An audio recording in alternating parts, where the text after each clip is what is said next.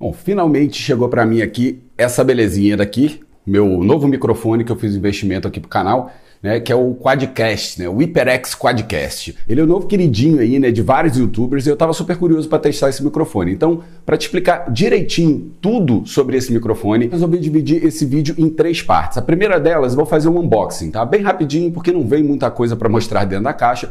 A segunda parte, eu vou falar sobre algumas especificações técnicas, mas sem aquelas coisas de número e tudo mais, só exatamente o que você precisa saber para ver se esse microfone realmente é ideal para o seu tipo de vídeo. E na terceira parte, eu vou testar todas as configurações dele para que você consiga escutar e ver a real qualidade dele. Bom, a caixinha aqui bem bacana, tá? Uma caixinha bem feita, assim, com um design bem legal, mas isso daqui é o que menos interessa, né? Então vamos lá, vou abrir aqui a caixinha.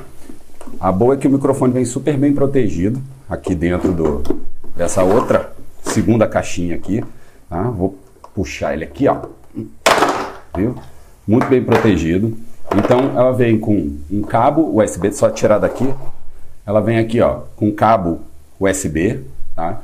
E esse tipo de ponta aqui, eu acho que é USB-C, né, para ligar no microfone, e USB para ligar no computador.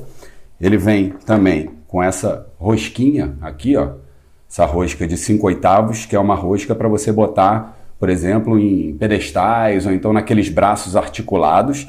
E aqui o miczão, né, o microfone. Ele é um microfone bem bonito, é bem robusto, tá? Ele é grande, ele deve ter aqui em cerca de uns 25 centímetros para um pouquinho mais. Ele vem com esse pezinho aqui, ó, né, que é emborrachado para não derrapar. E vem uma regulagem aqui também, que você pode girar aqui, ó, e fazer ele ir para cima ou para baixo, tá? Uma limitação aqui nesse ângulo, beleza? Aqui atrás, talvez não dê para enxergar, mas aqui atrás, ó, tem a entrada USB e uma saída para microfone também. Isso aqui é muito legal para se você quisesse monitorar, né?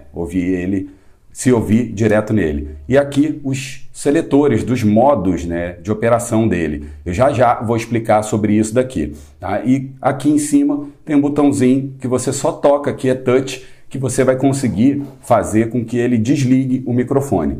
Ele é um microfone bem bonito, você vai ver quando eu ligar, que é um microfone que ele tem uma luz de LED aqui. Esse daqui é o Quadcast, tem uma outra versão dele que é um pouquinho mais cara e que você consegue configurar aqui as cores, né, que tem nele, mas o microfone em si é a mesma coisa. E aqui embaixo, ó, a gente tem o volume, o ganho dele. Isso aqui é bem legal também, tá? Bem simples a operação dele, e ele vem com esse negocinho aqui que a gente chama de shock mount, né, essas borrachinhas aqui. Para quê? Se você tiver com ele em um braço articulado, alguma coisa assim, e quiser movimentar, ele vai pegar menos a vibração disso aí. Então, se você bater sem querer no pedestal, isso daqui ajuda a amortecer esse tipo de ruído aí que possa ter no microfone. Primeira coisa é que esse microfone é USB, né? Eu botei no meu computador, cara, rapidinho, em menos de 5 segundos, ele já estava sendo reconhecido. Ele é reconhecido por Mac, por Windows, é reconhecido também por vários programas como o OBS Studio, Streamlabs, enfim, todos os principais programas aí que a gente usa para fazer live, que a gente usa para gravar a tela do computador, enfim, uma infinidade de programas. Ele tem 2 versões desse microfone, tá? Uma tem uma iluminação que fica só no vermelho e a outra você pode configurar ali, né, os tons de RGB que você pode usar para de repente combinar com o seu cenário, com a iluminação do seu cenário. Mas você vai pagar um pouco a mais aí para ter simplesmente essa função de diferente, né? O resto é tudo igual. O cabo USB desse microfone ele tem 3 metros, então assim, é bastante longo comparado com vários outros microfones aí, mais ou menos da mesma faixa de preço. Ele é um cabo que não é de borracha, né? Com aquele espécie de nylon, então ele é muito mais forte, ele é muito mais resistente. Ele é um microfone bem robusto, bem construído. A base que vem com ele, né, junto com o shock mount ali para evitar as trepidações, é muito bem feito. O acabamento dele é muito bom. No topo dele ele tem um sensorzinho de LED, né, para mutar. Basta ele tocar, ele vai desligar o LED e vai deixar o microfone mudo. O ajuste de controle de ganho, né, ele é bem suave. Você consegue ter uma precisão bem grande ali quando você vai aumentar ou diminuir o volume do microfone. Ele também tem uma entrada P2 para fone de ouvido, para você poder monitorar ali em tempo real como é que está saindo sua voz. Tem um filtro pop-up externo, né? O filtro pop-up ele serve para quê? Quando você está muito próximo do microfone, esses sons que a gente emite, tipo Isso daí pode prejudicar um pouco o seu áudio. Então ele tem um filtro interno. Ele não é tão eficiente assim quanto aquelas redinhas que a gente coloca na frente do microfone, esse tipo de ruído, esse tipo de barulho. Mas mesmo assim, já é uma grande ajuda aí quando você está com o microfone mais perto da sua boca. E o mais legal desse microfone é que ele é muito versátil, né? Ele tem 4 padrões polares. O que são os padrões polares? São 4 formas de captação. O primeiro padrão dele é o padrão estéreo. O padrão estéreo é muito bom para você gravar, por exemplo, vocais,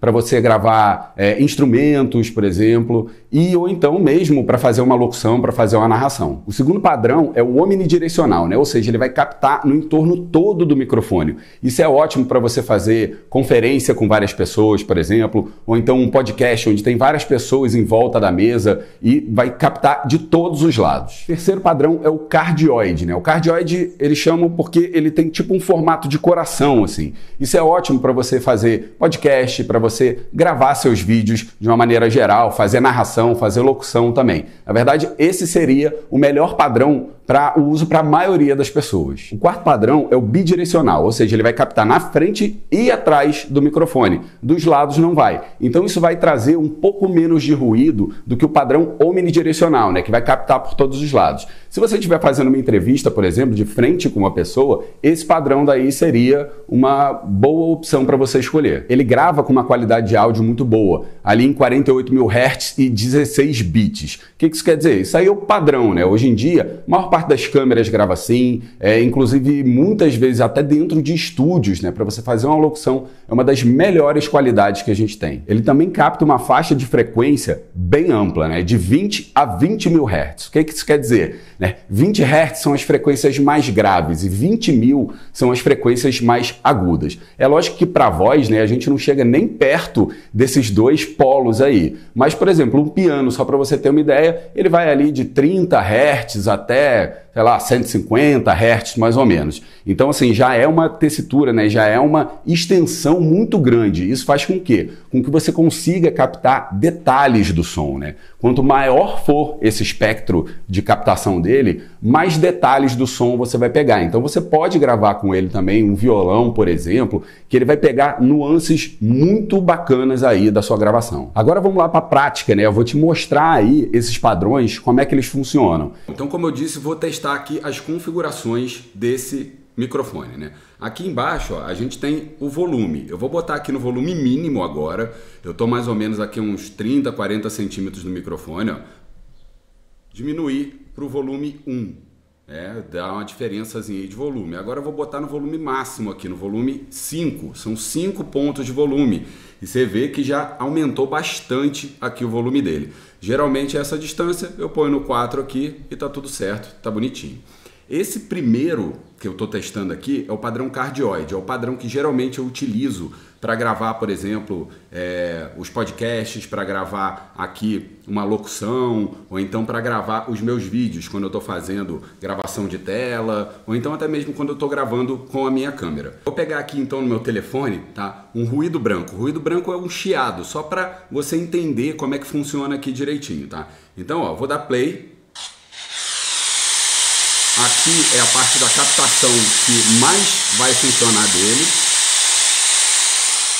E conforme eu vou indo aqui para trás, ó, ele já não capta tanto assim. Agora eu vou mudar aqui para outro padrão.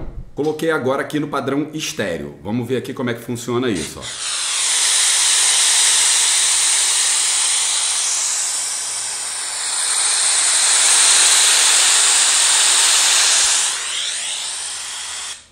Agora eu estou colocando aqui no padrão omnidirecional, ou seja, que é aquele que capta por todos os lados no microfone.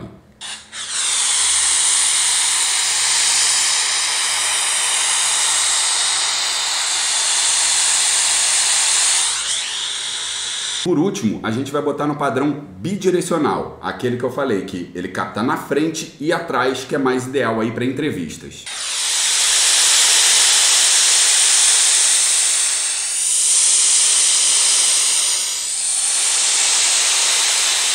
Eu encontrei esse microfone numa faixa aí entre R$ 750, o mais barato, e o mais caro ali em torno de R$ 1.300. Então, você dando uma pesquisada, vale bastante a pena. É um microfone robusto, é um microfone que tem uma qualidade muito boa, muito superior a vários concorrentes deles, e você também tem uma opção mais barata dessa mesma marca, que é o Solocast, né? Ele não tem tantas configurações quanto esse microfone aqui, mas é um microfonezinho que também, se você não puder investir, ele custa mais ou menos aí metade do preço desse microfone, tá? Mas é um microfone que eu falo, vale cada centavo que eu paguei nele. E se esse vídeo daqui te ajudou de alguma forma, já deixa seu like, se inscreve aí no canal. E se você quer saber um pouco mais também sobre os microfones, os tipos de microfone ideais para o seu tipo de trabalho, eu vou deixar aqui, tá, um videozinho aqui no card, onde eu explico melhor, mais a fundo isso aí, beleza? É isso então, tamo junto, grande abraço.